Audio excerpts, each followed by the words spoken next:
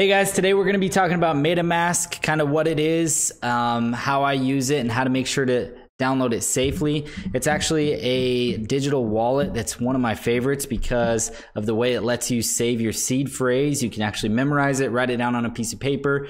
I highly recommend it because it's really hard to memorize a long key phrase, like a passcode phrase for your wallet.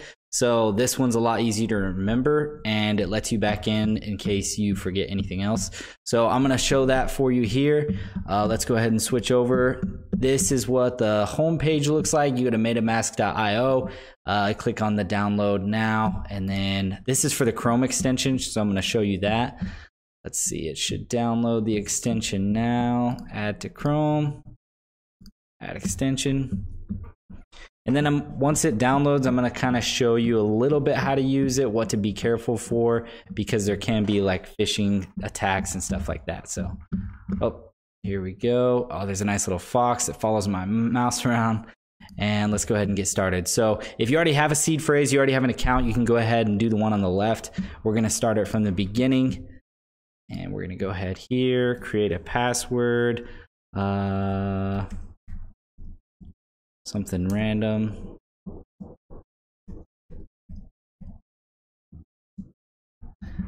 I read and agree, okay? So this is the secret backup phrase I was talking about. This is a, I believe, 12-word phrase that basically anytime you're, let's say somebody hacks your account or you forget your password or something like that, this is what proves you are who you are and nobody else knows this. I highly recommend once you get this, you write it down on a piece of paper or even several pieces of paper, spread it out so no one can ever take your stuff. And like I said, I always tell people, make sure you treat this as a wallet because it's just that, it's a wallet. You wouldn't go around when you go to the store, shopping, or the mall, anywhere around town, you wouldn't carry your life savings in your wallet just in case you lost it or somebody, grabbed it and took off with your entire life savings. It's just enough for you to be able to do your shoppings and your day-to-day stuff. So again, that's kind of my recommendation. So I'm going to reveal this one just to show you guys. Betray, envelope, fortune, board, flat. So the way I do it is I write it in 3 different lines because it ends up being 3 lines of 4. And it's pretty easy to memorize those 3 lines of 4.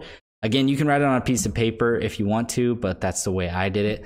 Let's see if I can memorize this right now. Betray, envelope, fortune, board, flat, squeeze. Okay, ready? I'm going to cheat really quick, and I'm going to say, I'm going to do what I said not to do. I'm going to screenshot that. Oh, I'm going to put it right there. Oh. Let's see here. I'm going to just screenshot that and put it over there. So again, if anyone hacked my computer, they could see this one. But this is just kind of a dummy account. Okay, so betray, envelope, fortune, board, flat, squeeze, material, device, April, erosion, afraid, cause. And as long as you had that memorized, you would put that, like it says here, save in a backup in multiple places, never share a phrase with anyone, be careful of phishing. MetaMask will never spontaneously ask you for your seed phrase. You have to I actually know this because I had to do it. You have to go onto MetaMask and find where it says enter your seed phrase. It will never ask you randomly, hey, what's your seed phrase? We need to know to verify a transaction or something. It won't do that. So be careful of phishing attacks. That's my main concern for sure. So I'm not going to talk about swapping in this video, but you can learn about that in another one. So this is your wallet. This is your digital wallet you'll use to shop around, do transactions, send money to a friend or to or from an exchange. Now to set it up initially, this is your Ethereum wallet. So this is all built on Ethereum for this one, and it uses Ethereum transactions to move to and from other wallets. So if you add Bitcoin or other assets that would be kind of listed down here, USDC, right now it's just Ethereum that is showing, and I could deposit from an exchange like Coinbase or something if I wanted to buy it, or I could buy directly some right now. I could buy with my debit, credit card, or I think bank account too, and deposit it right in there, because that's the first thing you need, even to spend it, because if you understand the way that transactions work on the Ethereum protocol. In order to move money from this wallet to another wallet, or even like shopping somewhere, it requires a little bit of Ethereum to pay the miners to do the transaction and put that transaction up on the public ledger and move it from my wallet to A wallet to B wallet. So it's really small fees, but I can kind of show you. Let's see if I can show you really quick on my home one. Let's see here. Here's my actual MetaMask. Okay, so this is what it looks like once you have it downloaded. I have just $23 in this one. I could send some Ethereum into another wallet. Let's say this. So now you can see I can choose the speed at which it's done, and this is the kind of basically the fee I'm offering to the people, the miners who are going to be doing the transaction for me. So I can do a slow for $5, average for $9.50, or get the transaction done really fast for $10.67. And I haven't even entered in how much I want to do. So let's say I want to do 0.007 Ethereum. That's a $13 transaction. If I want to get it done in average time, it's going to be an additional $9.50 just in the transaction fee.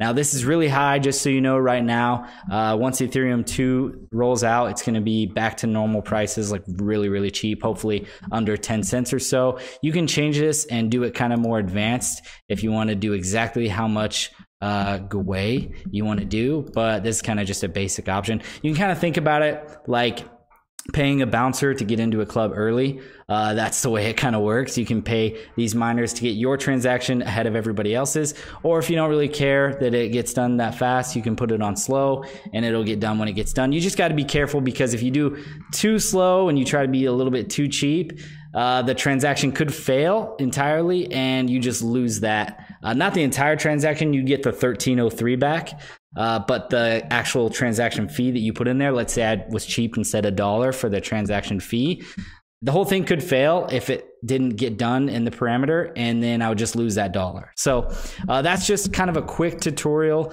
of MetaMask. I would highly recommend kind of scrolling around here, but I really recommend it because, like I said, you can memorize that seed phrase. And then just in case something happens, I forget passwords all the time, or somebody hacks you and gets into something, you can always access that wallet if you had a couple $100 or maybe even $1,000 if you were super risky on there. So, and it keeps your identity safe, doesn't let people steal your stuff. So yeah, that's today's little tutorial on how to install and use MetaMask wallet. I hope you guys like this video. If so, give me a thumbs up, and yeah, we'll see you guys in the next video.